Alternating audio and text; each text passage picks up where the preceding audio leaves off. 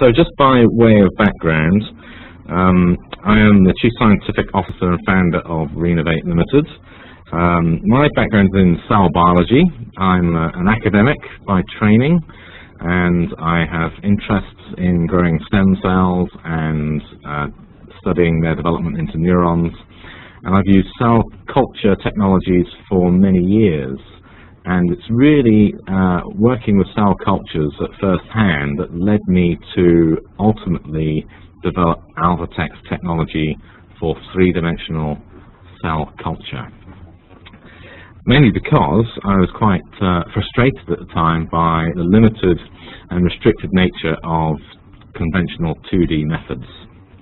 So I'm going to tell you today about Alvetex and its specific application for cancer cytotoxicity.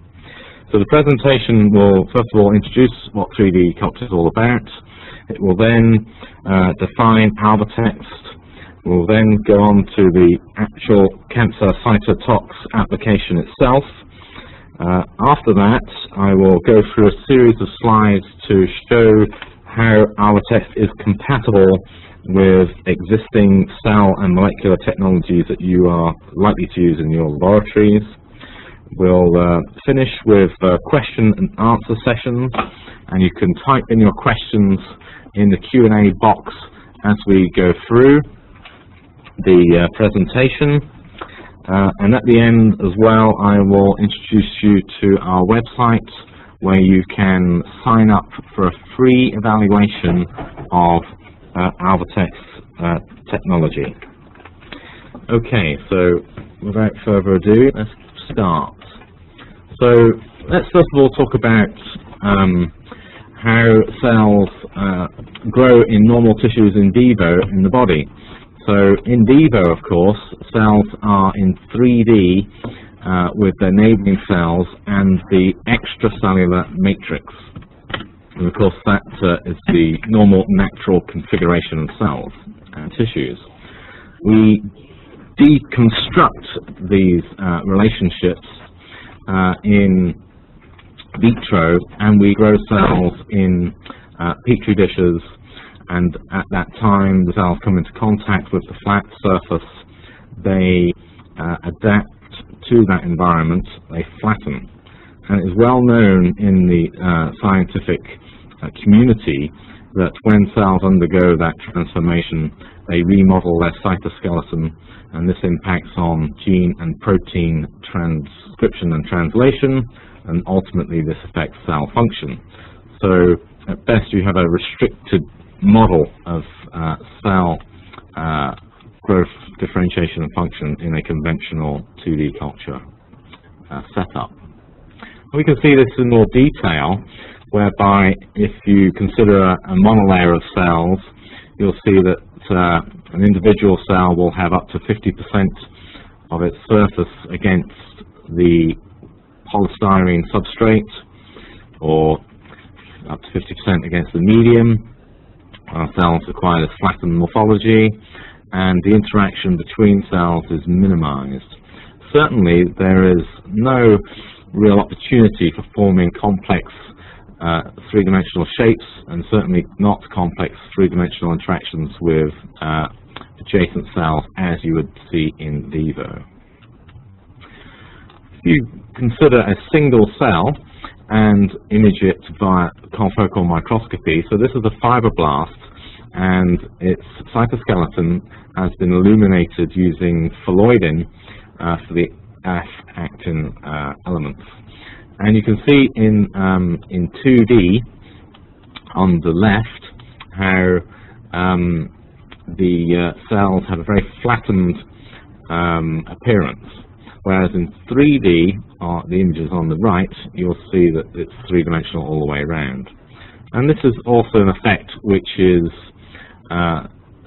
visualized with the nucleus. You'll see again the nucleus in 2D is very thin, whereas it's spherical in 3D. And these 3D images are actually from Alvetex technology. And this is nothing new in the sense that cell shape is known to affect gene and protein transcription translation and function. And here are a couple of examples of papers published independently showing this. So basically, what we set about to do is to develop a technology that acts as a solution for simple and routine three-dimensional cell culture to stop that shape change from occurring as it does in 2D systems. And it's a technology that recreates a more natural environment for three-dimensional cell culture, such that cells resemble their in vivo counterparts. And the two images which are shown on this slide clearly show the relationship, the close relationship between these cells, and they are from the same cell type, either grown in vitro, in Alvetex, or in vivo, having been engrafted into mouse tissue. And you'll see that they are very indistinguishable. So Alvetex technology enables genuine 3D culture, increased cell viability, enhanced functionality, and is more representative of real tissues. And you can go to our website to find a lot of additional applications for this technology. So what is Alvetex? If we look first of all at our 2D situation along the top line, we'll see our vessels, which everybody currently uses in 2D culture, so flasks, petri dishes, etc., and cells growing as monolayers as shown in the phase image. In 3D, in Alvetex, the cells literally grow on top of one another and create three-dimensional structures. And we've achieved this by introducing the third dimension into polystyrene. So we create a three-dimensional, highly porous polystyrene scaffold. Indeed, the scaffold is 90% porous, so most of the actual scaffold volume, if you like, is actually space in which cells can occupy. And you'll see the histological image there on that 3D line of the cells within the scaffold. The scaffold itself is engineered into a 200 micron thick membrane, and you can see scanning electron micrograph images along the bottom, and the middle one shows a higher magnification image. And on the right at the bottom, you'll see a scaffold which has got cells within it. So this is a SEM again, and it's showing you a scaffold full of cells, and it represents almost a miniature slab of tissue in your culture vessel. So Alvetex is currently available in plate and well format and well insert formats, I should say. So the top line shows the 12 well and the 24 well plate, and the bottom left image shows the 6 well insert. We also have this device which we've developed to hold well inserts inside a petri dish, and that's the bottom right image. So the presentation of the scaffold is also important. And if we look at this slide, we can see in panel A how in the well of a plate, you'll see that the Alvetex is on the bottom of the well, and here the cells receive nutrition from the media above, whereas in the well insert format in panel B, cells receive nutrition from above and below. In panel C, we see a mock-up of what the petri dish represents. So that's the photograph in the bottom left. There's the petri dish with the 3 inserts in. And we've developed this so that you can culture your cells in 3D in much larger volumes of medium. And that's important if you wanted to condition the media, or you didn't want to change your media so regularly, or you didn't want to disturb your culture for as frequently. So we designed these technologies with versatility in mind for the user. Okay, so does Alvetex work? Well, we have a great wealth of data which has been generated in-house from our R&D scientists, and also in collaboration with academic colleagues and industrial partners, but also very much now from our customers who have acquired Alvetex and used it in their laboratories independently to generate their own data for their own purposes, and they're now presenting these results at independent scientific meetings and indeed publishing their data in peer-reviewed journals. So Alvetex is becoming now widespread, and it's used for many reasons to affect cell growth and differentiation, the function of cells, to create novel models and assays, and to create more complex organized tissues. So let's switch then to today's focus, a specific application regarding the routine assessment of cancer cell cytotoxicity using Alvetex technology. So the few slides I'm going to show you are aimed to demonstrate that using Alvetex we can create three-dimensional cellular morphologies that more closely represent the structure of tissues grown in vivo, so structures which are similar to xenografts, to compare the viability of tumor cells with conventional 2D cultures, and to demonstrate indeed that viability is enhanced in 3D, and also then to challenge those cells in 3D culture with a range of known anti-cancer reagents. I'll introduce those as we go through, and then also to demonstrate how actually in a new format of Alvetex we can practice high throughput screening of cancer cells using Alvetex technology.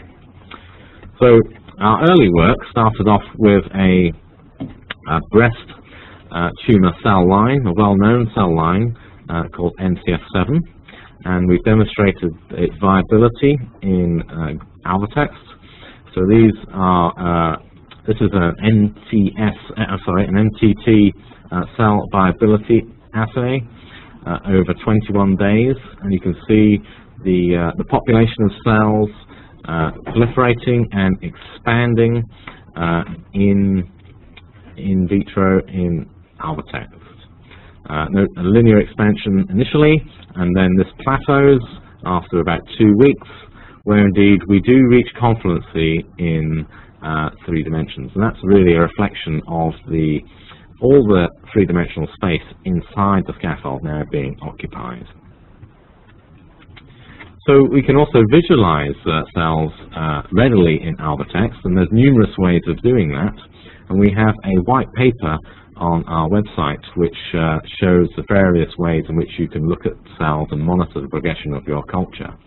One popular way to look at tissues, of course, is by histology, and these are examples of histological analyses of NCF7 cells growing in Alvetex scaffold at 3, 7, 10, and 14 days. The images on the left column are at lower mag and higher mag in the right column. And you can see very clearly at 14 days we're generating quite dense 3-dimensional cultures. And we can show this at higher magnification. Indeed, at later time points we get structures which begin to resemble xenograft-like tissues from NCF7 cells having been grown in immune-deficient animals. So in our 2D situation, you'll see how cells grow as monolayers. So that's in the NCF7 conventional 2D in vitro image in the top left. And we can advance that significantly in vitro using Alvetex, enabling 3D culture, and that's what you see in the middle image in the right column. And that is closer to what we have in the animal, in vivo. So in a way, Alvetex is a compromise in between conventional in vitro technology and the in vivo situation, moving more closely to tissues which represent the true structure of tumors in vivo. On the right, we've got some higher mag images of the xenograft itself in panel A, higher mag image of the Alvetex culture in B. And what we also find is that when the cells are growing inside Alvetex, they also start to produce extracellular matrix. And in this case, these cells, the NCF7 cells, we've detected extracellular collagen being produced by these cells. Okay, so once we've then created our three-dimensional culture, we can then challenge that with various anti-cancer reagents. And in this example, what we've done is we've taken MCF7, we've only grown them for 3 days in Alvetex, and then we have exposed them to tamoxifen at various concentrations for either 24 or 72 hours. And you can see quite clearly how you can generate these kill curves based on cell viability over drug concentration. And you'll notice distinct differences between two-dimensional and three-dimensional cell culture. Not surprisingly, a longer exposure period for the tamoxifen, i.e. 72 hours, results in a lower concentration of the drug being used to induce cell death. That would be as predicted. So from those curves, one can easily generate IC50 values, and these should all be familiar to those of you doing cell cytotoxicity assays. And we can generate the IC50s for 2D and 3D culture and note distinct differences. And indeed, in some areas, we have evidence that IC50 values in 3D cultures are more like the in vivo situation. We've also looked at other drugs, for example, paclitaxel and doxorubicin, and again, this is just two examples, one at 24 hours, one at 72 hours exposure. Notice though in panel A, this particular compound, the paclitaxel, actually does have a toxic effect and reduces the number of viable cells, but there is indeed a remaining cohort of cells which appear to be resistant to the drug, these concentrations used. And that's something which has been demonstrated previously and is also shown in 2D culture. So in other experiments, we enabled the 3D cultures to become more established, and we cultured the cells for 10 days prior to drug addition. And in this case, we've used tamoxifen and doxorubicin. And again, you can see, even with these complex or complex three-dimensional tumor-like structures, we can also affect their viability and test compounds readily on them. So, as I mentioned, we have different formats of Alvetex, and we are currently preparing for the launch of a 96-well plate of Alvetex scaffold. And this is where the Alvetex is presented at the base of a 96 well. And we anticipate launch for this new product towards the end of this year. So we've been doing some in-house work initially with the new prototypes, and this is focused on the optimization of 3D culture using this new plate format. We've worked with various cell types, including the colon carcinoma cell type SW620, and again the breast tumor cell type MCF7. And the reason I'm showing you this is because it's interesting to note that different cell types behave in different ways in 3D culture. And that's an important point, because it's important to have that in mind when you're optimizing your 3D system. Because cells have different proliferation rates, they have different sizes, migratory ability, etc. So once the optimization is complete, then one can proceed with the assays. And we have online a wealth of technical information to help you achieve that optimization. So working with the 96-well plate, we've done numerous beta testing, projects, and this is one of them.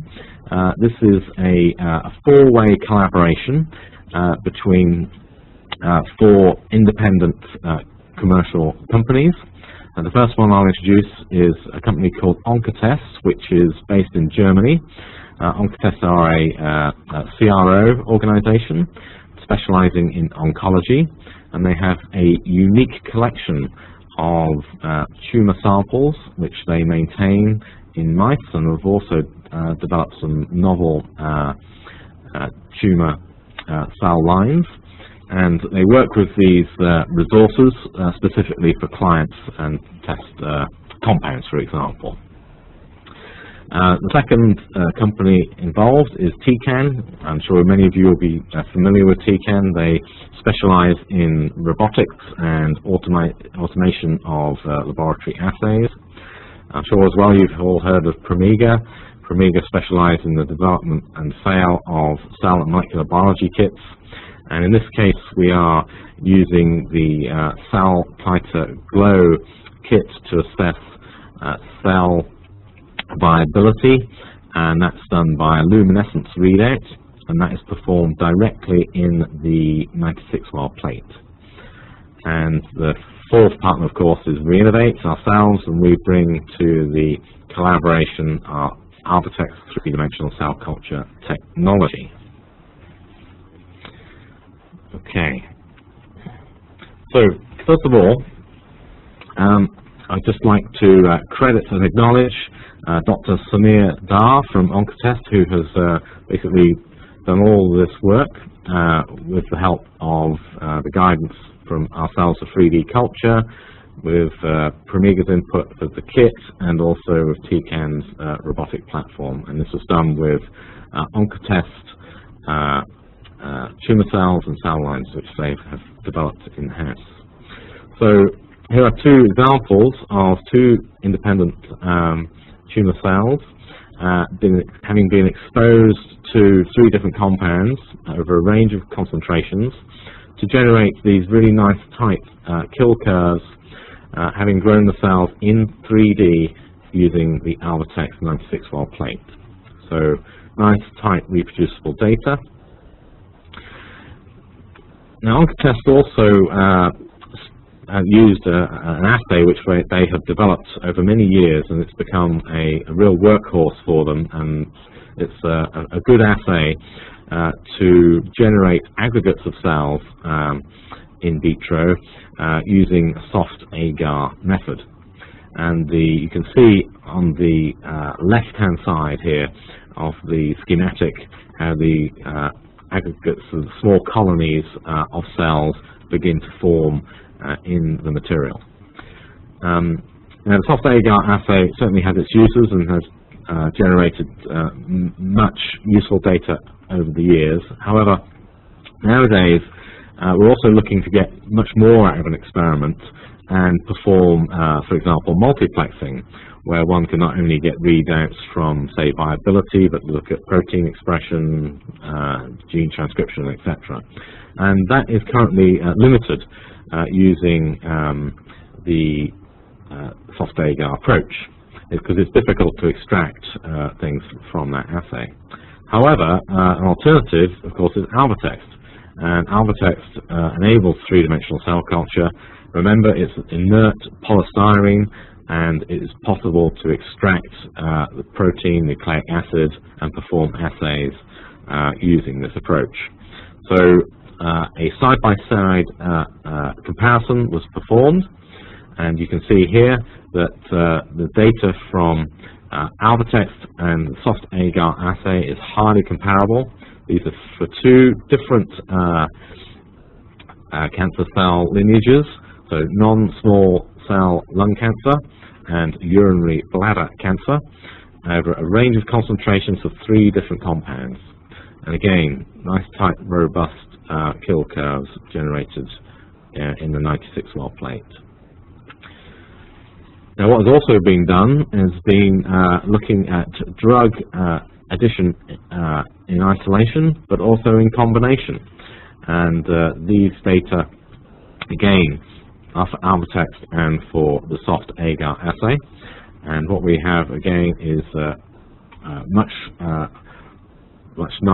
nicer, if you like, in the Alvetex situation, reproducible curves, nice and tightness variation, whereas in the soft agar we're getting a bit of a movement up and down in the curves, as you can see. So again, an advantage, and we can go now to the summary of these initial pilot studies which were performed, and independent evaluation has demonstrated clearly that data acquired from the Alvetex 3D format is very reproducible, and it mimics and compares favorably with the soft agar assay. It also compares very favorably with the historical data sets previously generated, which is obviously important. It now adds that there's an added ability to do the three-dimensional cell culture and multiplexing assays, as it says in the third bullet point. In some instances, for specific cell types, there was notably enhanced cell viability in the 96-well Alvetex cultures, and in addition, although the results presented don't show this, the data do show that indeed Alvetex shows a broad dynamic range with significantly improved signal to background ratios compared to the soft agar approach. So we are now developing additional cancer models, and here are some examples. So we have NCF7, as I've mentioned, but we also have an additional breast cancer lineage, the very popular NDA lineages. We also have a client who we're collaborating with, who we're generating a glioblastoma model for, and then there's prostate cancer, lung cancer, and colorectal. And if I can show you, yes, very quickly, here's a snapshot of some of the early data showing the A549 lung adenocarcinoma lineage growing in Alvetex scaffold. So I think the bottom left histology image shows very clearly the growth of these cells inside the Alvetex scaffold, and once again a very nice cell viability plot as the population of cells begins to expand in 3D culture. So the evidence I presented, plus the wealth of evidence on our website, will show you that Alvetex does indeed influence and enhance cell structure and function. It influences cell viability, the differentiation of cells, and the ability to create more organized structures. So one of the other applications you might be interested in tumor cell biology is the maintenance of tumor cell slices, or slices of tissue, essentially, which can be generated using a vibrotome. And I know that several groups are interested in maintaining intact pieces of tissue in vitro for various assays. It could be cell migration, it could be electrical recording, for example, if you're working, say, on the brain. So there are numerous ways in which this can be used. So in this example, in the top image, we actually have a piece of embryonic tissue which is placed on top of Alvetex, and depending on the cells inside that piece of tissue, if they're migratory and proliferative, they can move out and invade the three-dimensional scaffold, and then you maintain the three-dimensional nature of the cells, but now in vitro. Now, certain tissue slices won't do this, depending on, as I say, the nature of the cells inside the material. And you can just therefore use the Alvetex as a highly porous membrane to support the tissue in vitro. And because it's so porous, it's actually 3 times greater porosity than an existing well insert, which contains a porous membrane, for example, a transwell, and that is superior for enhancing and maintaining the viability of the cells in culture for longer periods. So it's an example, of, again, of how Alvetex could be used for alternative applications. So I just want to sort of finish off really by demonstrating to you how Alvetex can be used in various ways. So one of the questions which is often asked is, well, how can I monitor my culture? How can I visualize my cells inside the material? Well, remember what it is that we're trying to achieve. We're trying to create a three-dimensional structure. And often, if you are presented with a biopsy from a patient or a piece of tissue from an animal, to visualize those cells, one of the classic approaches would be to embed, section, and do histology. And I'll show you a little bit more data on that in a moment. However, we also appreciate that, with cell culture, people want to see their cells and look down a conventional microscope. So this is a very simple method we've developed, which enables you to visualize your cells growing in Alvetex using a standard inverted microscope, which more often than not is present in your cell culture laboratory. So it works by a simple non-cytotoxic dye called neutral red. You simply add that to your culture and you can see your cells down the microscope very clearly. And it shows and gives information about cell viability, the distribution of the cells across the Alvetex membrane, and the density of the culture. I have to also mention that actually once you start using Alvetex, you gain confidence, and you don't have to do this on a regular basis. It's only really if you wish to during the optimization stages. So I've already introduced histology. This is an example of histological preparation. So in panel A, we've got the discs of Alvetex scaffold having been fixed, in this case with abuin fixatives, but you can use paraformaldehyde and other formalin-based fixatives. In panel B, we have those very discs having been now embedded in wax, paraffin wax, which is commonly used in histology. And then, of course, you can do microtome sectioning, down to 5 micron thick sections, quite comfortably. Mount those onto then microscope slides and counterstain.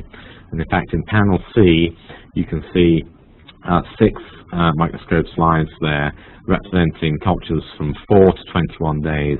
And as you go from left to right, you can see the cultures, the actual 3D culture beginning to appear before your eyes.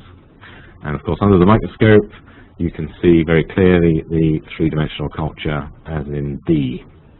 Now that is an example of a completely full Alvetex scaffold, and that's taken 21 days to produce. However, as I've already alluded to with that earlier NCF7 work, it is also feasible to achieve three-dimensional cell culture within a few days, within 2 to 3 days of seeding your cells.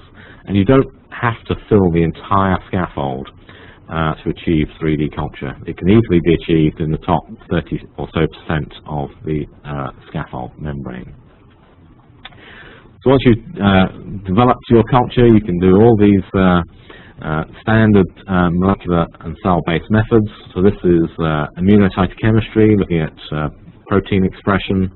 The important thing to note is that under the conditions shown here, there's no background. The antibody for Ki-67 shows cell proliferation within the membrane for that particular cell type, and DAPI, of course, shows the nucleus. Some antibodies, as we know, don't like paraffin embedding and formalin fixation. So an alternative strategy is to embed in optimal cutting compound, OCT, and then section on a cryostat. So Alvetex is compatible with this approach, and subsequently you can do immunocytochemistry as shown on the right.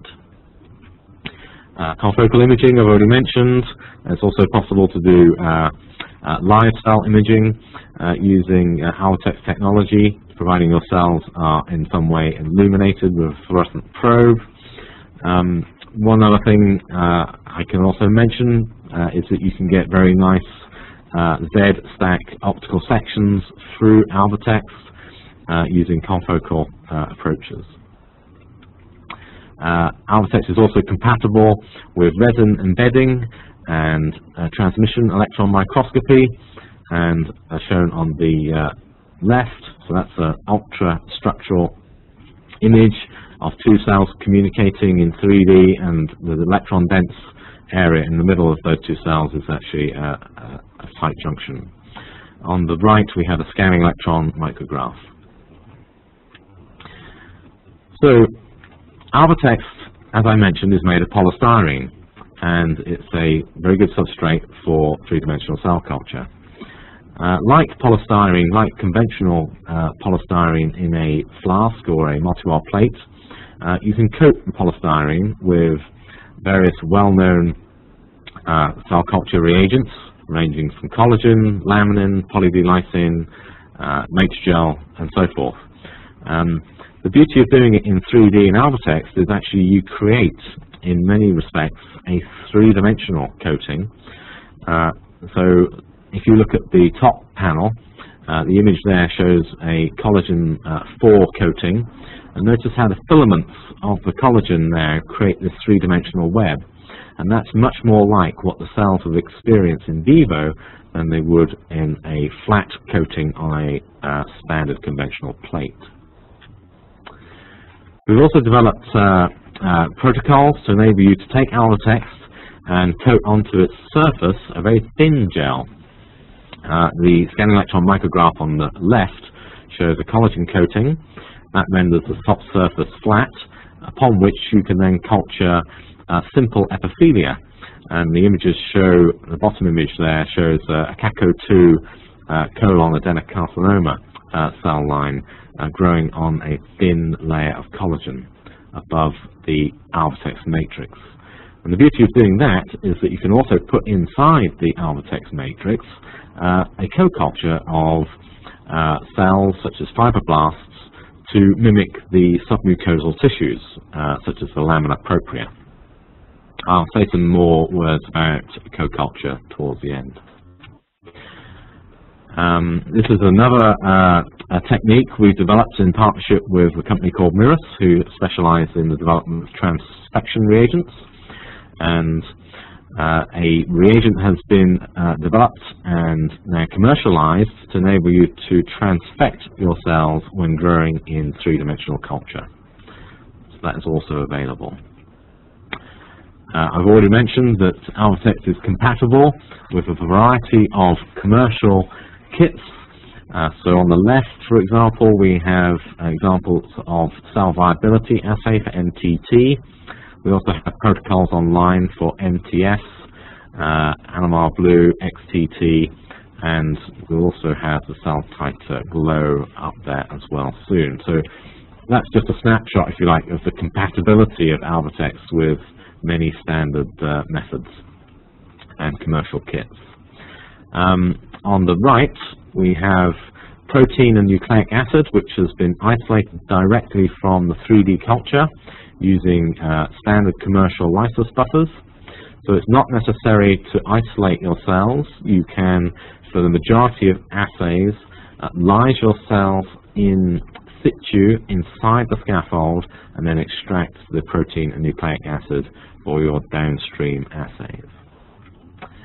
And the last one is really to show you that you can determine the number of cells inside Alvetex, and you can do that using a pico-green assay, which is based on double-stranded DNA.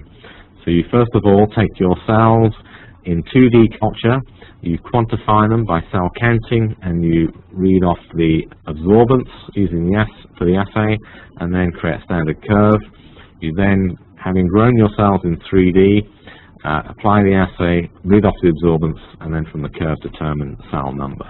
And that's a nice robust assay as well.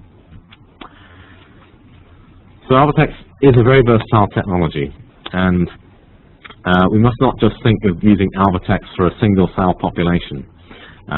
Of course, in the body, tissues are comprised of multiple cell types, which then makes an organ, that comprises an organ, of course. And interactions between cells is really important in terms of cell growth, differentiation, and function. And we can start to begin to mimic some of these processes in vitro using Alvetex technology. And it's very versatile in that sense, in that we can mix two cell populations prior to seeding. and that can be done either in the well insert or in the base of the well in a plate.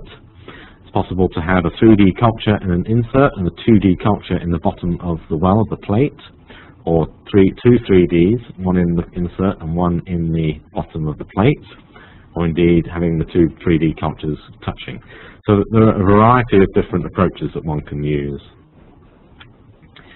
And here's an example. This is a cancer example here, which I just wanted to finish off with. And what we've done in this case is in panel A, we first of all, for 7 days, established a culture of fibroblasts. And you'll see them growing throughout the matrix. And these are like contact inhibited cells, so they don't come really very close together. They're quite spread out. And what we find is they produce these nice uniform cultures and produce nice extracellular matrix. And then on the surface of that culture, we can see cancer cells. And in this case, we've looked at the two colon adenocarcinoma lineages, SW480 and 620. And this is serving the basis of a new novel cell invasion assay that we're developing. So we can study the migration of the SW480 cells and 620 cells in amongst the fibroblasts, which are in a way mimicking the mesenchymal tissues.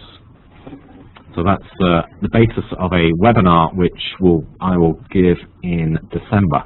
So also do look out for that one.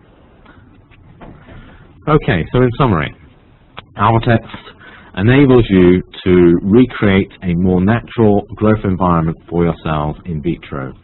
It creates cultures and tissue which resemble tissues as you would find in vivo. It's a versatile platform and it's designed for routine three-dimensional cell culture. So anybody currently doing cell culture using conventional 2D methods will be able to use Alvetex technology alongside. It is easy to use. It's backed up by a vast wealth of technical information via our website, but also via our technical specialists who are available at the end of the telephone. It's widely available in different formats.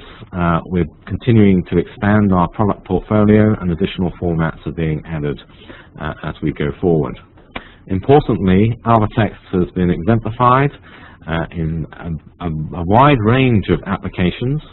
So if you're interested in other areas, please do look out for additional webinars, but also do visit our website and in particular our application note section, where you'll see 7 or so applications for specific areas, including the application note for cancer cell cytotoxicity, which is now also available.